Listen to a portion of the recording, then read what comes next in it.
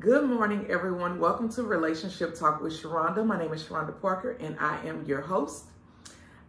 Today, we're going to be talking about the role of a husband. I know I spend a lot of time speaking about what the wives should be doing, but I have so many wives that inbox me, email me, come to the store, just basically run me down and say, you telling us what we're supposed to be doing, but can you please make a video talking about what the husbands are supposed to be doing, because I watch this content with my husband. So I know that if you make a video about it, he'll listen when you say it, because if I say it, then he gonna say that I'm just saying it, okay? So we gonna get into it. I hope you all have been enjoying the whole wife school series. I am about to take a break because the Parker household is doing a lot of transitioning right now. With our children in school and getting back into the swing of in-person learning.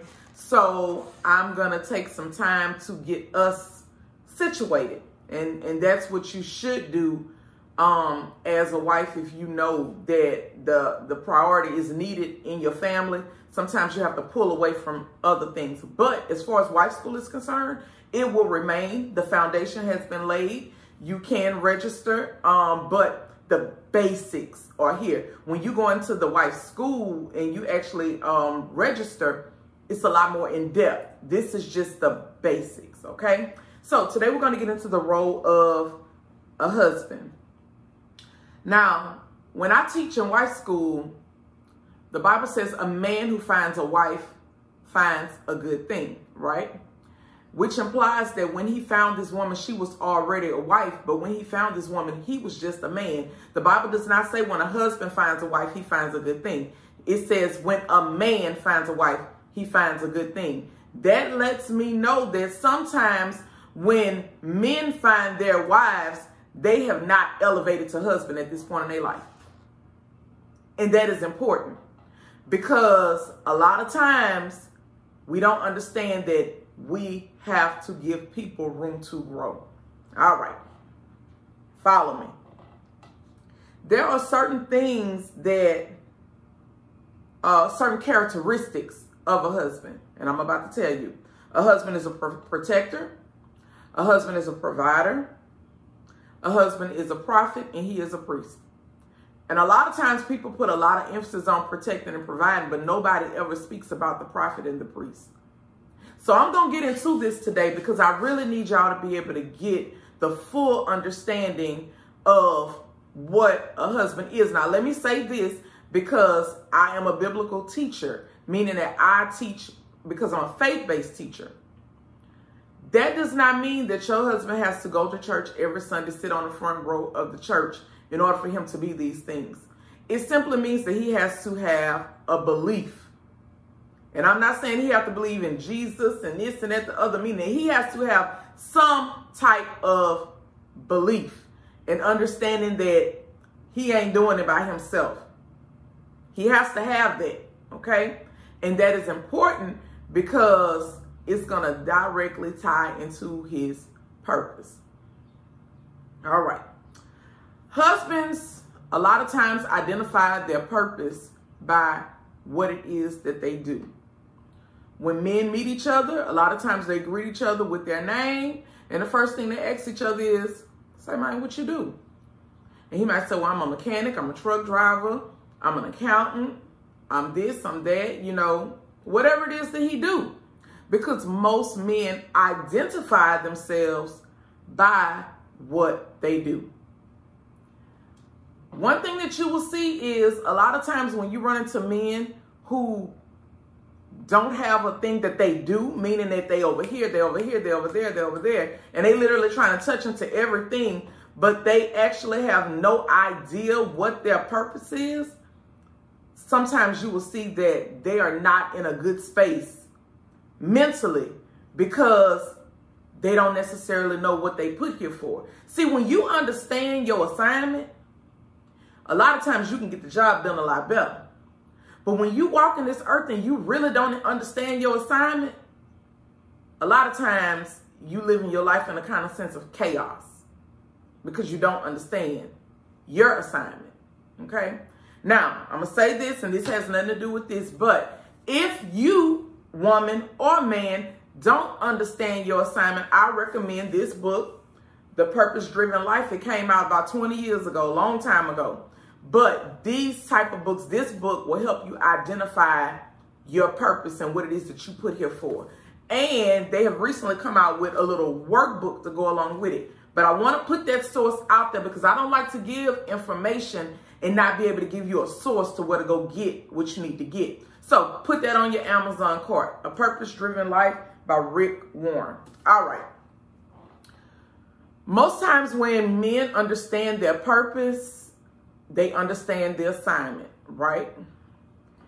Then they say, well, it's time for me to move forward in my life and start to build. That's the way men, that's the terminology that men use to say that I'm ready to take it to the next level. They say it's time for me to build. Okay, let's talk about building. He has to be a protector. Sometimes people only think about protector as in a sense of a burglar coming into the house,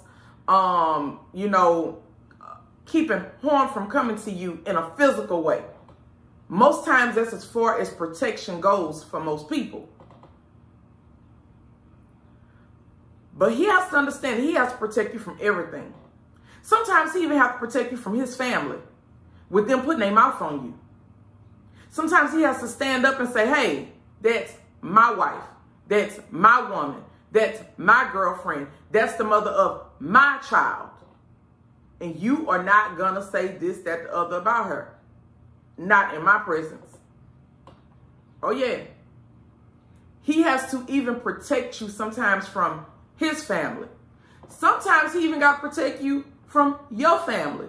Some of us get in relationships and we have children that are teenagers and of age, right? And then sometimes they'll get out the way with us, right? And sometimes that man got to step in and say, hey, you're not going to talk to my wife like that. You're not going to talk to your mother like that. You're not going to do this to her because my job is to protect her from everything, even you, even the child that she birthed into the world, even you. He's your protector. See, a lot of times we only think about it from a sense of the outside.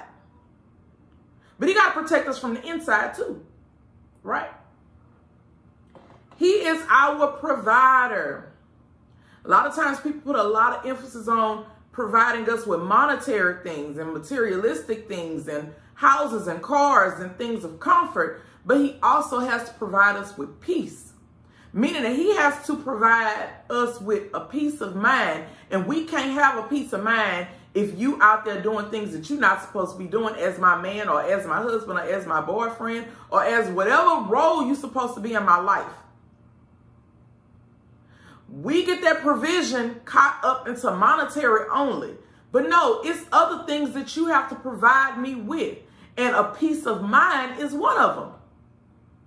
And I can't have that peace of mind if I got to be worrying about what you're doing every time you leave out the door. Because I can't trust you or trust what you say. Okay? He is our priest. And people say, well, what do you mean, Auntie, he's our priest? That means he is the spiritual leader of the family. That means that he understands the importance of morals and boundaries. And he understands the importance of being able to go and pray for his own family. When he see things are not going the way that they're supposed to go. He understands what it means to say, everybody get up in here and let's join hands. And let's pray. Spiritual leader, he's the one that understands the importance of making sure that our children understand our God. Whatever God it is that you're serving. He got to make sure that they understand his faith. I don't care if he's Muslim. I don't care if he's Buddha. I don't care what it is that he believes in. He has an obligation to make sure that his family understands his belief system. Yeah. So that's where priests come in, meaning spiritual leader. He's also the prophet. The prophet comes along when he understands his purpose. The prophet has the vision for the family, meaning that the prophet has already went to God for himself and God then gave him strategies and different ideas to be able to get things done for the family. And being that he didn't went to God and God gave him the vision, he could come back and tell the vision to the family and say, this is what we are supposed to be doing. And this is the strategy. This is the way we're going to go about it and get it done. If God just showed him that he's a homeowner and he say, well, wife, God just showed me that we about to get us a house.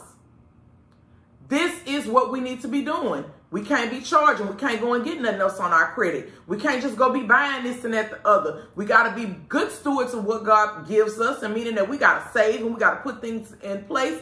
And that means that we have to have a strategy to see this manifest, which is our house.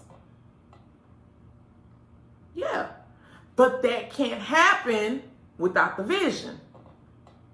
And a lot of times he can't get the vision if he don't have a direct connection, a direct relationship with whoever he believes in. Okay?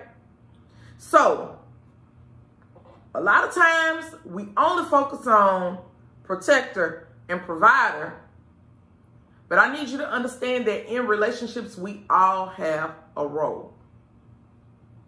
When you are accepting a marriage proposal, you have to make sure that you're accepting it from a person that has certain type of qualities, certain type of characteristics. Keep in mind, when you met him, he was a man, but you have to know that this man is going to transform into a husband. If he's sleeping around and doing this and doing that before he becomes your husband, when he's just a man, more than likely when he becomes the husband, he's going to do the same thing until he decides he wants to grow. Can you handle that? See, these are the things that you have to know ahead of time, because those type of things are going to mess with your peace. And a lot of times, if you watch my video yesterday on wholeness, you will see throughout the relationship, it's a lot of things that go on to disturb the peace of both people. Now, I have to say that. And then we decide we want to pick up the pieces and try to put it all back together and then repair. And trust me, my God can restore anything. But let me say this. Both people have to want to put in the work, okay? When it comes down to this whole thing about marriage and husbands, and let me say this. Just because you're a good woman, you could be the best. It does not mean that you will be guaranteed to get a man that is a good man. Just because you are a giving woman does not mean that the man that comes into your life is going to be a giving man. Just because you understand reverence and putting him first, it does not mean that the person that comes into your life have the same understanding. But you have to know what you can and can't deal with. You have to know what is most important to you and what ain't that important to you. And it's different from person to person to person. But what I will say is, if you go back and you look at that video on wholeness and you look at that cake and you saw how I was tearing that cake up, don't allow people to come into your life and tear you up just because they haven't grown. Don't allow that. Even if you got to take a step back and say, look, you go ahead and do what you got to do to grow, but you can't tear me up in the process. I can't allow that. I can't allow you to do that to me. Because the thing is, that's how we get all that resentment, bitterness. That's how all of that anger, all of that builds up inside of us, because we don't know when to say, I can't let you do that to me. Yes, I want this. Yes, I want our marriage. Yes, I want our family, but I can't let you do that to me. Okay? So that is going to conclude my video today about the role of a husband. This is Anal August. So I am about to get ready to produce a video called Milking the Prostate. It will be available for purchase for $19.99 on my website.